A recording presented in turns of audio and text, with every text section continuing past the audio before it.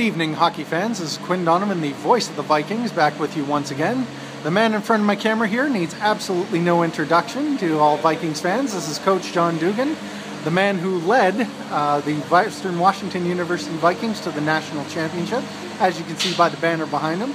Coach, we'll get straight into the questions here. How was your off-season? It was good. Nice and relaxing.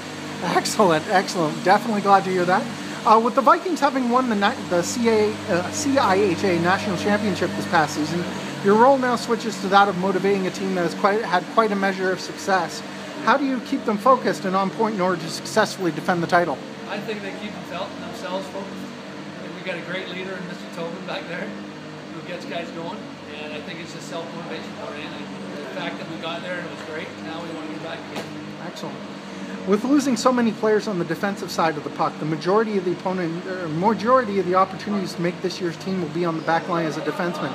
Will you be looking to move some forwards into that role and improve their existing skill set? No.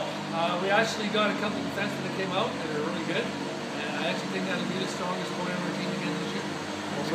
They really filled the role well, and I think it's really good back there. Are you looking primarily for stay-at-home defensemen or more offensive defensemen that can move the puck? No, I want a guy who can handle the puck and move the puck. You know, and if they can get up and score goals when we're in their zone, but it's more the way we run our offense and break out is more move, a guy that can handle the puck.